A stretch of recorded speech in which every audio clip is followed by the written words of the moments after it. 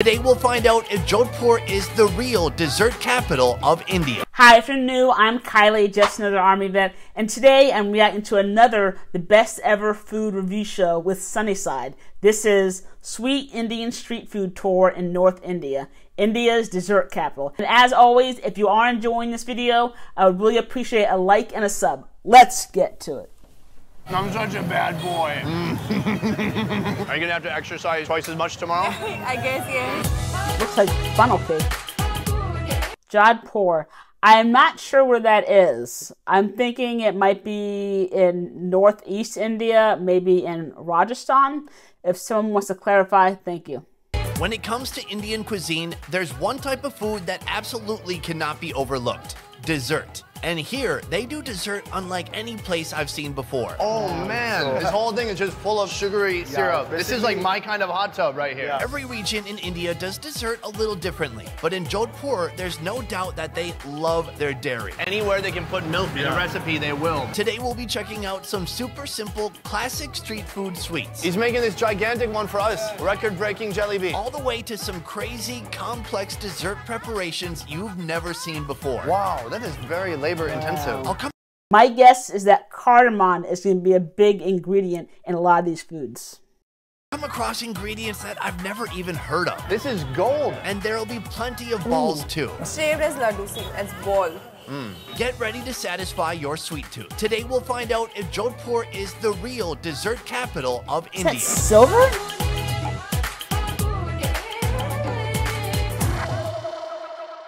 These look too pretty to even eat.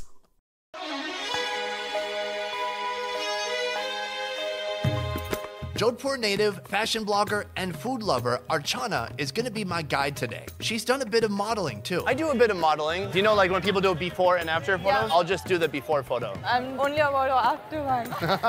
Where are we right now? It's Clark Tower Market. I see a bunch of tourists and a lot of people carrying stuff on their head. I really like that. What is Jodhpur bringing to dessert in India? It's basically the mixture of saffron and mava. What is mava? Milk solid. Okay. It's like boiled milk and it's turned into mava, a paste sort of thing. Are we gonna try that today? Yeah, sure. Mava, awesome. Shri Mishralal Hotel is a landmark in Jodhpur Central Market. Oh, and it's not even a hotel. This place, is it more famous for desserts or for being a hotel? Obviously desserts. It says hotel right here. For the last 90 years, this place has been crafting the perfect dessert menu. What are we here for? We are going to eat rabdi. It's boiled milk. After getting that boiled milk a bit heavy, they add sugar onto it. Okay, let's dish it up. This rabdi is made with milk that's been boiled until becoming thick. This is called mawa in Hindi. Sugar is added for sweetness with a splash of rose water mixed with cardamom on top. Look at this. Essentially dehydrated milk with sugar. So it's like very rich, creamy, and then chunky. Take a nice big bite. That kind of reminds me of a mixture of Greek yogurt or cottage cheese with some tapioca maybe. I don't know. It looks interesting though. You like it?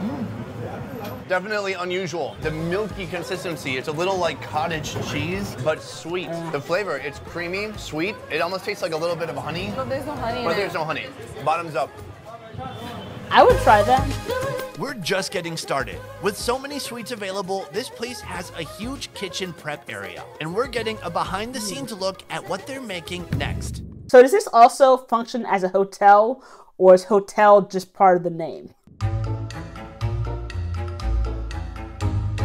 We have come to the preparation rooms at this hotel. Again, it's not a real hotel. But if it was, this is the room I would stay in. What is this called? Okay. Mishralal Pede. Have I mentioned that Jodhpur loves dairy? Here they start with mawa, then add a slew of ingredients including sugar and saffron, which gives it its vibrant yellow color. This cooks in a wok until it becomes the paste you see now. This is my offering to your team. What do you think? Yes? Thank you. Once the ball is formed, it gets a literal stamp of approval. It's beautiful. Essentially, they've kind of stamped it here. So what does that say in Hindi exactly? Do you think we could like all eat one together? Guys, could you please join me in eating one of these for my show? Sure. Yeah? Cheers. So in the United States, there are certain regulations and laws that stores and restaurants actually have to follow. And one of those rules is that you have to have a head covering if you're in a food prep area. And even if you have a beard, you have to have a covering for that as well. Now, are there any such laws or regulations like that anywhere in India? It's very thick, almost like Play-Doh, like a softer Play-Doh. A ton of saffron flavor coming through. And to get it so fresh, right from the ballers themselves. Gentlemen, thank you so much. First of all, be careful crossing the street. Where are we headed right now? We're going to Motu Jalebi. I know jalebi. It's like one of my favorite desserts. Oh, it's like a giant funnel cake. That's magical. Oh, it's wow. just basic flour, batter, sugar. Is there something special about this place? This is 110 years old. He's the third generation. Yeah, and there's a line. Wow, this place is popular. Hi there. How you doing? Whoa! What is happening over here? Oh, that's for me? Yeah. Whoa! He's making this gigantic one for us. Record-breaking jalebi. Oh, so right here, he's taking it out of the oil. He puts it in the sugar. He kind of keeps it submerged for a little bit. Whoa! So he had it frying in the oil, and then he put it into some boiling sugar? Is that what he did? That one is nuts. Look at this. Thank you, sir. Look at that. Huge jalebi, the biggest he makes, possibly. And we're gonna try to break some of it off. Oh, it's very brittle. I've never had it this way. It's so thin. You ready to just try it out? Let's go for it. So this reminds me of funnel cake, but this seems like it would be more crunchy or sticky even, the kind of food that might get stuck on your teeth, whereas funnel cake is just fried dough with usually powdered sugar on it.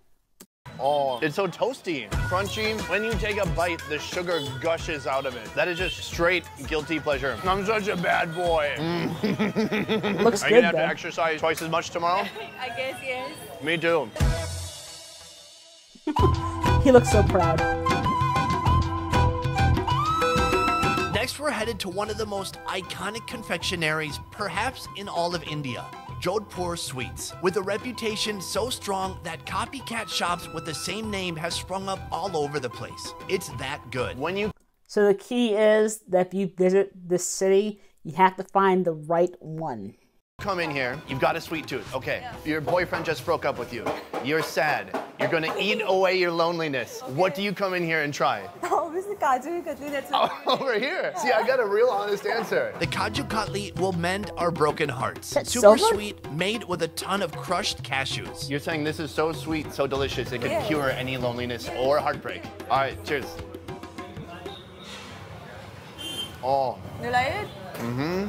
It tastes like dried fruit mixed with molasses, maybe? Yes. And that's been a long tradition in India, having the silver on top. With so much to choose from, are trying to recommend some of the most unique treats offered here. What is that? It's a rose badam laddu. It's basically 1,200 rupees? That's expensive for India. But considering just how high quality this food is, I can understand why the prices might be a little higher. an almond sweet. Is it actually rose flavored? Yes. With I must roses? say, India is the only place I've been to where they season desserts with flowers. Yeah. Which other one do you think? The rabri laddu. This is the famous sweet of Jodhpur. It's like my great-great-grandfather's time. Classic. Yeah. Okay, let's try some of the old and some of the new. Oh, beautiful presentation. Oh, wait, I think we start with the classic and then we'll work our way up to this rose one. Though these balls look somewhat similar, their preparation couldn't be more different. Laddu means ball, and the rabri laddu starts with a mawa gram flour batter that's then strained through this skimmer spoon, creating tiny fried little balls. Those get tossed into a sweet syrup, saffron, and cardamom blend. Finally, they add cardamom powder, rose petals, fresh ones, almonds, and press them into the balls you see here. Now to you, is this a one-biter? No. Two-biter? Yeah. Are you ready? Cheers. Whoa, that is so rich, so sugary, kind of crumbly. Ton of saffron in here. Oh, it feels luxurious. Is this what kings would eat back in the day? Yes. I feel like a king as I eat this. Oh. The rose badam laddu has a very different preparation, starting with the dough made of saturated and blended almonds and sugar. That's right, this big ball of paste consists mainly of almonds. Then they pile on roasted almonds and rose syrup. Mix it up, ball it up, then even more rose syrup and actual dry rose petals. rose syrup. Is that kind of like chocolate or strawberry syrup only made with roses? Finally, it's garnished with pistachio flakes and ready to eat, which is my favorite part. Does laddu mean ball? Yeah. Do people ever say, like, you don't have the laddus to mess with me? Does anyone say that? Like, No. that guy's got quite a set of laddus. And it's shaped as laddu, see, as ball. Let's try it out. Oh, one bite? I want to show them this. Oh, very sweet, obviously. It's kind of similar texture, but has some crunch in there with the nut. But man, rose flavoring, that is out there. It's really perfumey kind of aroma to it that you taste up in your nose. Are you still working on that? Yeah. Delicious, I love it. But that's not why we came here, is it? We're here for a super secret dessert. But first, the owner is showing me how all this sweets making is possible. Every floor above their main room where they're serving the dessert is just full of pots and pans and cooking, different things going on. Look at this place. How many people are working here creating all this food? Around 80 to 100 people. Whoa. It's Wow. not so obvious downstairs, but then you come up the elevator and you just see there's so many tasks to be done. Now here they are making rasgulla. Here they are making mawa. The milk. So this whole machine, they put normal milk in here. Yeah. When it's solid enough, you just dump it into here. Yeah. I would love to try it. This is a kind of common ingredient here, mawa, right? You eat it with hand, you get a better taste. It's very hot. It is very hot. It's kind of sticky. There it is. I can't hold it too long, it's burning my hand. You try it together? Let's do it. Wow. It is like the curd part of cottage cheese with sugar added. So it's a little sticky as you chew it. This is sweet, something that goes around to all the people. It almost sounds like a rice pudding, kind of. We Or gave them tapioca. It's really hot. That is delicious. Wow. Thank you very much.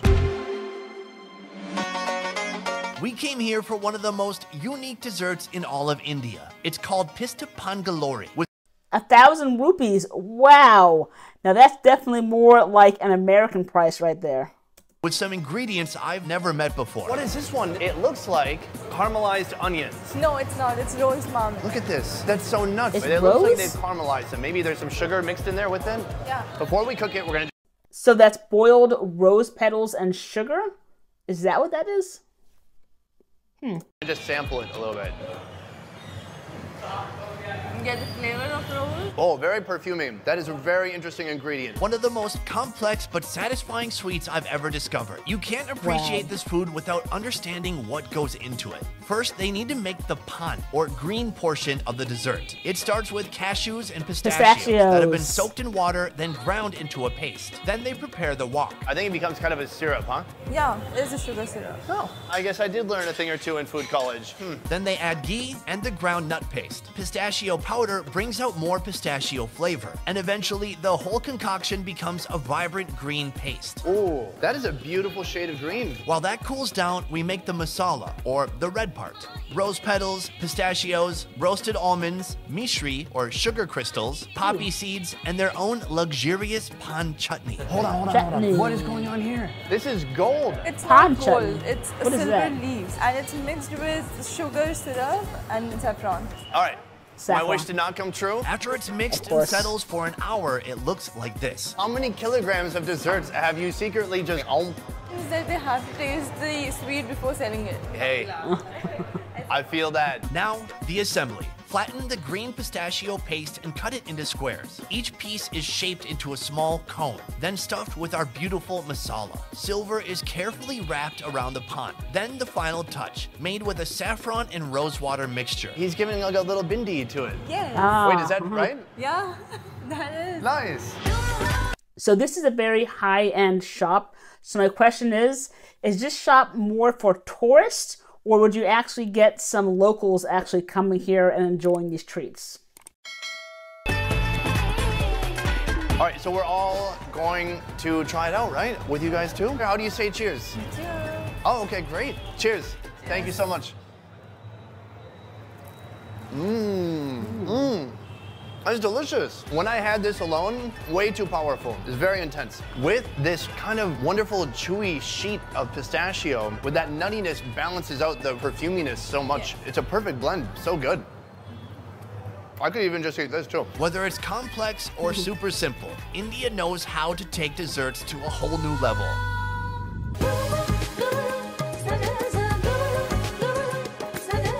I want to say thank you so much for joining me today. Such a treat to have you by my side this whole day explaining all this amazing cuisine to me. For you guys, you can check out Artina on Instagram. Also for you guys, this video was made possible by One Trip Vietnam.